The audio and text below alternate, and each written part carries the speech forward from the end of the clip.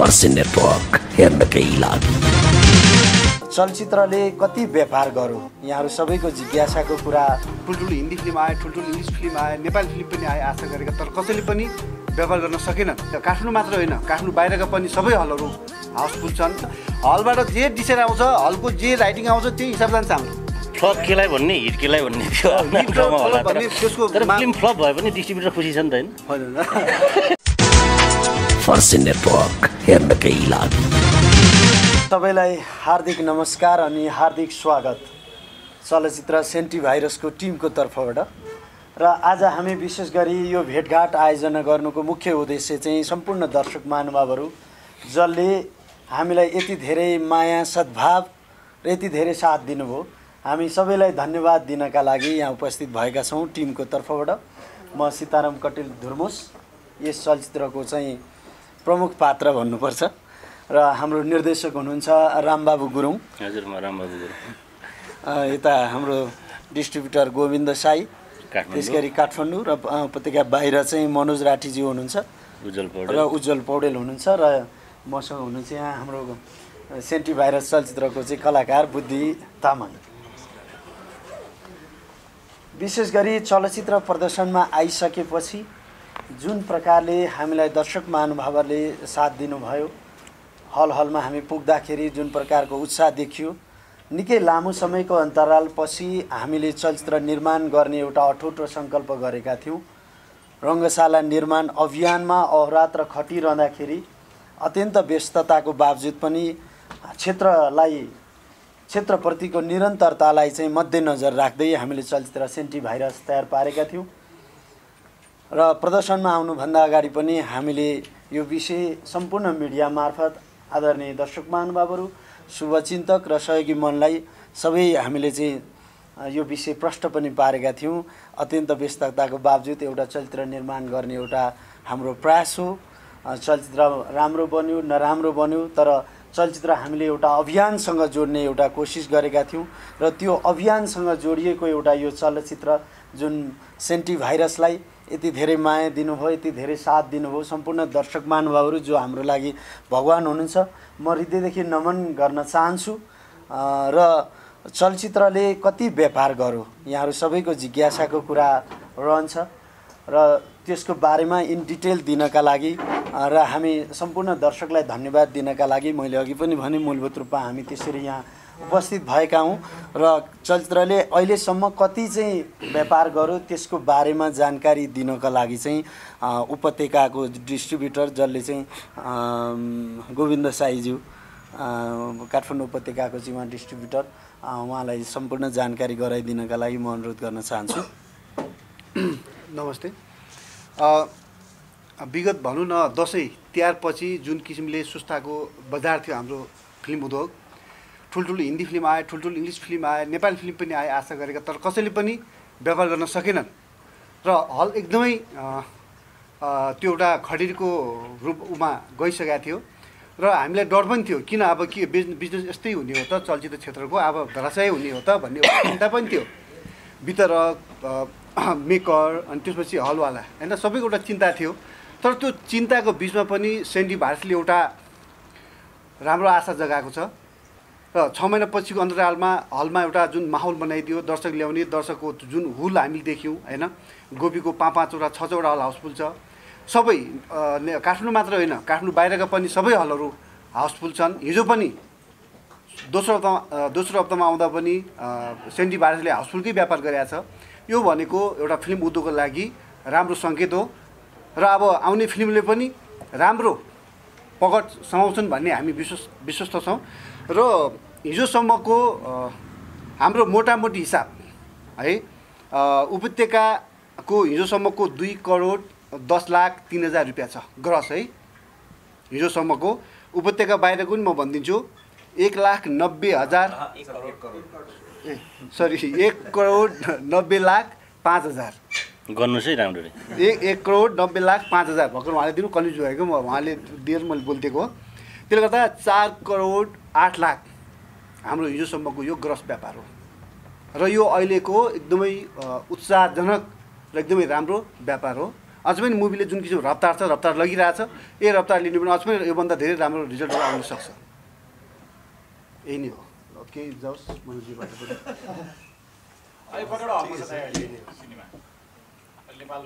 नेपालभरि यथावत छ जति हलमा काठमाडौँमा लागेको थियो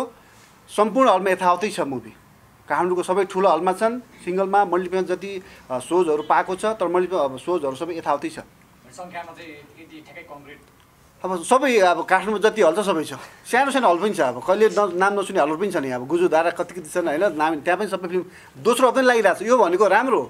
एकदमै राम्रो यतिवटा हल भन्ने चाहिँ छ कि छैन भनेर सोधेको एउटा बाहिर 55 देखि 60 वटा हलमा चलिरहेछ अब काठमाडौँमा अलमोस्ट भयो जति हल सबै अब यो त काउन्ट नै गर्नु पर्यो अब सबै यतिवटा हलको भनेर आएको थिएन कुनमा यो जुन तपाईले हिसाब सार्वजनिक गर्दै आएको छ सबै आएको छ काठमाडौँ मोटामोटी त्यही 28-29 हल हो होइन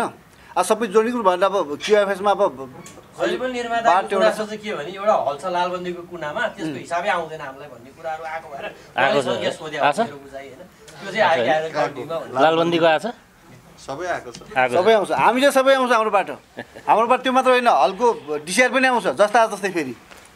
हामीले काम गर्ने निर्माताहरूलाई तपाईँले बुझ्न सक्नुहुन्छ हलबाट जे डिसिआर आउँछ हलको जे राइटिङ आउँछ त्यही हिसाब जान्छ हाम्रो र त्यहाँ पनि सँग लागेको खण्डमा निर्माता डाइरेक्ट गएर हलसँग कोर्डिनेसन गर्न सक्छ क्या हामी त क्लियर मान्छे हो यो जुन सार्वजनिक भयो नि हिसाब किताब यति उठ्यो भने यसले के छ लगानी सेभ भएको कि नाफामा गएको कस्तो छ लगानी सेभ नाफा त उहाँले भन्नुहुन्छ अब यो बारेमा हामी जानकारी भएन कि नाफामा पुग्नु के छ मोटामोटी चाहिँ लगानी सेभ भएको अवस्था छ अब चाहिँ हामी नाफामा जान्छौँ होला सायद किनभने हाम्रो चलचित्रको टोटल लगानी चाहिँ अहिलेसम्मको यो प्रमोसनसम्म आइपुग्दा 2,85,00,000 चान्चुन देखिएको छ र हामीले चाहिँ ओभरसिज चाहिँ 1,15,00,000मा बिक्री गरेका हौँ र डिजिटल राइट्स चाहिँ 45 लाखमा बिक्री भएको हो त्यसले गर्दाखेरि चाहिँ अब लगानी चाहिँ सुरक्षित हुँदै जुन अभियानका लागि हामीले भनेका थियौँ त्यसतर्फ चलचित्र अगाडि बढेको हामीले अनुभूति गरेका छौँ र त्यही अन्तर्गत नै यो आज हामीले यो सबै चिज प्रष्ट पार्नुपर्छ भन्ने हिसाबमा चाहिँ यो आयोजना पनि यो कार्यक्रमको विशेष आयोजना गरेका हौँ भनेदेखि तपाईँहरू सबैलाई धन्यवाद दिनलाई पनि हो र आगामी दिनमा अझै पनि चलचित्र हलमा भएको कारणले सम्पूर्ण दर्शक महानुभावहरू र यहाँहरूको साथ उत्तिकै मिल्ने छ र एउटा अभियानका लागि राम्रै रकम चाहिँ भोलि हामीले दिन सक्यौँ भनेदेखि मेरो चाहिँ एउटा अठोट भनौँ अथवा मेरो इच्छा भनौँ जसरी हामी चाहिँ अहोरात्र रङ्गशाला निर्माण अभियानमा खटिरहेका छौँ आफ्नो क्षेत्रबाट पनि आफ्नो पेसालाई पनि बाट पनि केही योगदान रङ्गशालालाई गर्न सकिन्छ कि भन्ने एउटा आशा हो त्यही अन्तर्गत चाहिँ दर्शकले माया गरिदिनु भएको छ र सुरुको 2 दिन चलचित्र अत्यन्त राम्रो तरिकाले चाहिँ हलमा दर्शकहरूको उपस्थित थियो त्यो पछाडि केही डाउन भयो केही समीक्षा अथवा केही कन्फ्युजनहरूको कारणले होला सायद भन्नुपर्छ त्यसले गर्दाखेरि चाहिँ केही डाउन भएको थियो भने फेरि समीक्षा भन्दा पनि अब यसलाई यसरी बुझौँ न केही कन्फ्युजनहरूले भन्नुपर्छ केही कन्फ्युजनहरूको कारणले भन्छु मैले यसलाई एउटा चलचित्रको विषयमा समीक्षा गर्नु उहाँहरूको अधिकारको कुरा हो हामी त्यसलाई सहर्ष स्वीकार्छौँ र त्यो प्रति कुनै गुनासो दुखेसो पनि केही पनि छैन उहाँहरूको आँखाले जस्तो देख्नुभयो त्यस्तै लेख्ने हो त्यस्तै विश्लेषण गर्ने नै हो तपाईको टिमप्रति जुन विश्वास थियो नि दर्शकमा त्यो विश्वास चाहिँ परिपूर्ति वा पूर्ति भएको भन्ने चाहिँ लाग्दैन के त्यो म स्वाभाविक रूपमा लिन्छु जस्तो हामीले चाहिँ एकदमै राम्रो चलचित्र बनायौँ राम्रो चलचित्र बनेको थियो भन्ने हिसाबमा म छैन होइन किनभने एउटा पहिलो प्रयास थियो र मैले चलचित्र प्रदर्शनभन्दा अगाडि पनि यो कुरा बारम्बार भनिरहेकै थिएँ कि म अत्यन्त प्रेसरको बावजुद हुन त चलचित्र निर्माण गरिसकेपछि हलमा पुगिसकेपछि दर्शकलाई भरपुर मनोरञ्जन दिलाउनुपर्छ त्यो एउटा मेकरको दायित्व हो होइन काहीँ हामी चुकेका होलौँ केही त्रुटि भएको होला तर अगाडि नै मैले यो कुराहरू सबै प्रष्ट पारिसकेको पनि थिएँ होइन मैले मात्र के भने भनेदेखि चलचित्र जति दर्शकले हेर्नुभयो सबैले सकारात्मक प्रतिक्रिया दिनुभएको छ र सबैले त्यसको मर्म पनि बुझ्नु भएको छ र म विशेष गरी प्रतिक्रिया भन्नु धेरैवटा हामीले के सुन्यौँ भने रङ्गशालाको अभियानको लागि हो हामीले हेऱ्यौँ फिल्म जस्तो लाग्यो ठिकै छ हाम्रो अभियानको लागि सहयोग भयो भन्ने धेरै ठाउँमा आयो भन्ने हामी सुन्नमा आयो राम्रो कुरा हो होइन अनि जुन 2,85,00,000 को बजेट रामबाबुजी एउटा सफल निर्देशक पनि कहिले सफल भयो म सर सफल निर्देशक पनि तपाईँ होइन यो फिल्ममा चाहिँ कतै कतै अलिकति हो केही नपुग्यो भने धेरै कुरा उठे निर्देशकज्यूले भन्नुपर्दा चाहिँ के थियो त्यो चाहिँ हो कि होइन मैले अहिलेसम्ममा 7वटा हो कि 8वटा कतिवटा सिनेमा निर्देशन गरेँ होइन राइटिङ पनि गरेको छु 5-6वटामा सबै सिनेमामा दर्शकहरूको एउटा प्रतिक्रिया छ समीक्षक साथीहरूको पनि राम्रो नराम्रो सबै खाले प्रतिक्रियाहरू छ मेरो अहिलेसम्म जतिवटामा काम गरेँ सबै सिनेमामा कुनैमा सुधार भएको छ कुनैमा कमजोरीहरू छ होइन तर अब सेन्टी भाइरसमा आइपुग्दाखेरि अलमोस्ट अलि धेरै तपाईँको समीक्षा मैले अलि धेरै पायो भनौँ न होइन अलि धेरै साथीहरूले पनि लेख्दै उहाँहरूको आलोचना खेप्नु पर्यो त्यो तपाईँको गलत छ सही छ भनेर मैले प्रतिक्रिया दिने कुरो पनि होइन मैले पढेको छु सबै समीक्षा पढेको छु मेरो आफ्नो कमी कमजोरीहरू फेरि समीक्षा कस्तो हो भने समीक्षा लेख्ने र समीक्षा पढ्ने भनेकै समस्या के रहेछ समस्या नभएको के रहेछ भनेरै हो होइन त्यति भएन भने फेरि समीक्षा आफैको समीक्षाकै हत्या होला होइन त्यो भएको कारणले मलाई त्यस्तो उस केही छैन तर सिनेमामा तपाईँको हामीले जुन उद्देश्यले जुन समयमा जे टार्गेट राखेर काम गरेका थियौँ हामी एउटा हदसम्म सफल पनि भएको छौँ हामी चुक्या पनि छौँ तर सेन्टी भाइरस बनाएर हामी सन्तुष्ट चाहिँ छौँ खुसी चाहिँ छौँ आफैमा टिममा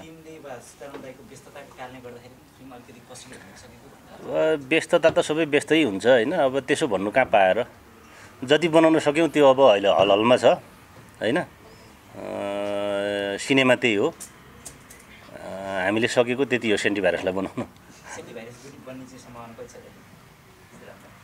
सम्भावना चाहिँ दुई त नभनौँ अब निरन्तरता चाहिँ हुन्छ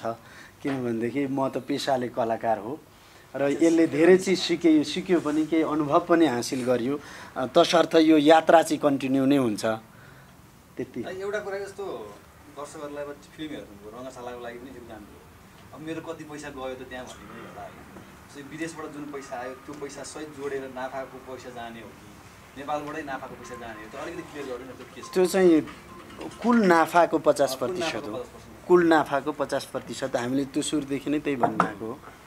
विदेश राइट्स र डिजिटल पनि जोडिन्छ त्यो पनि हिसाबमै आयो सबै त्यो हिसाबमै हाने खर्च कटाएपछि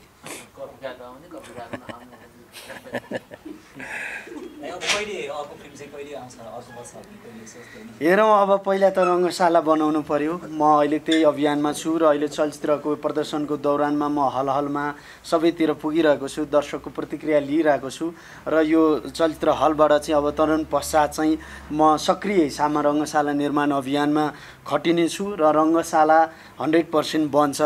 त्यो पनि म विश्वस्त दिलाउन चाहन्छु किनभने यो एउटा अभियानका लागि हामीले जोड्ने प्रयास गरेका थियौँ दर्शकले साथ दिनुभयो सम्पूर्ण महानुभावहरूले साथ दिनुभयो र कोही कतै कन्फ्युजनमा पनि नपर्दिनलाई म आग्रह अनुरोध पनि गर्न चाहन्छु यो धुर्मु सुन्तलीको रङ्गशाला बन्दै छैन एउटा देशको प्रतिष्ठाको रङ्गशाला बन्दैछ र हामीले त्यही अन्तर्गत सबैलाई भनेका छौँ जनस्तरबाट निर्माण हुने रङ्गशाला निर्माण अभियानकै लागि सम्भवतः नेपाली चलचित्र क्षेत्रमा चाहिँ पहिलो होला यति धेरै चाहिँ नाफाको चाहिँ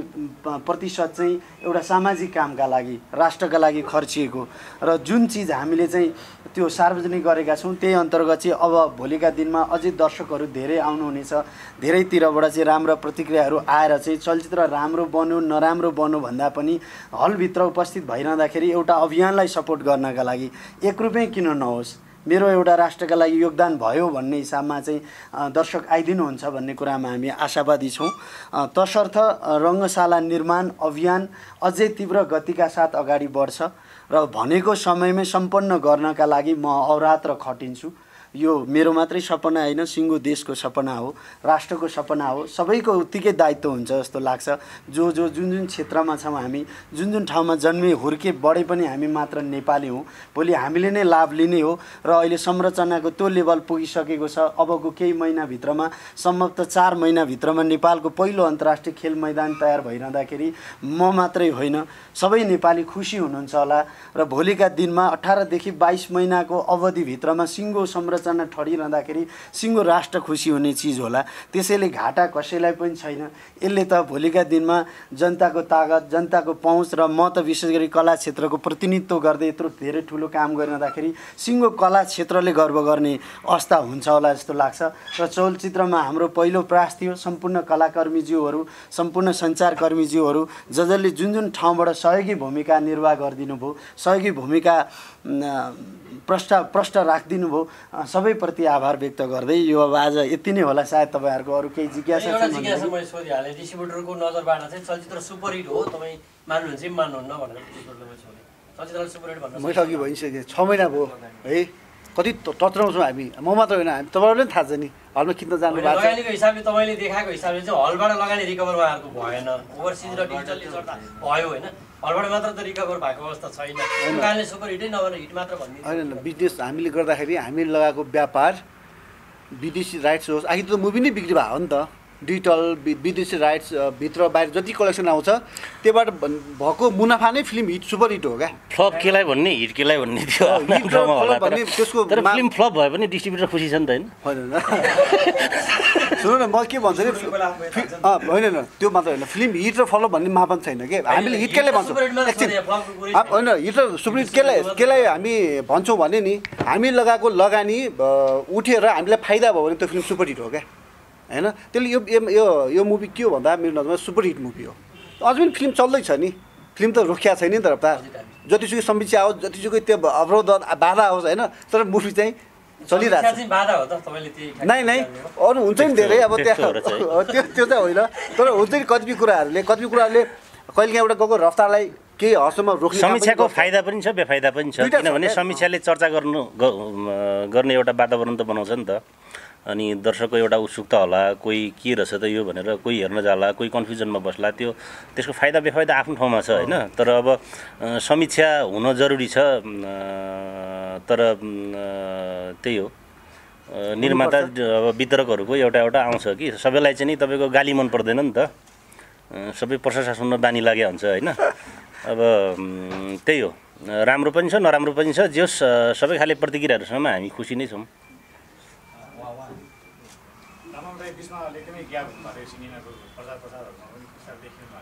लाज लागेर छ क्यामेरासँग लजाएको, सिनेमासँग होइन। हो प्रयास आउनु जरुर, मिडिया कहिले आएर देख्दिनँ म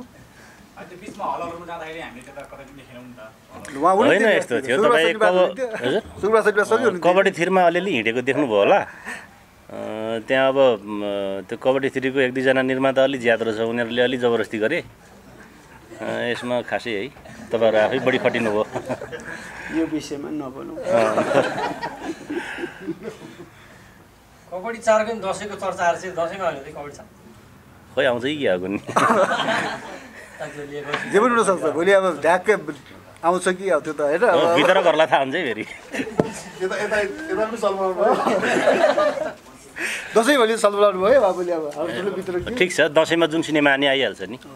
होइन। चितवनमा चाहिँ कति कलेक्सन भयो भन्ने भएछ, जहाँ चाहिँ रङ्गशाला पनि बनिरहेको छ, त्यहाँ अझ बढी कलेक्सन हुने आशा पनि गरिरहेको छ।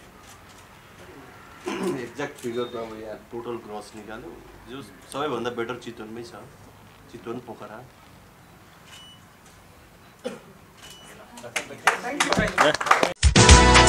Forseenetwork हेर्नकै लागि।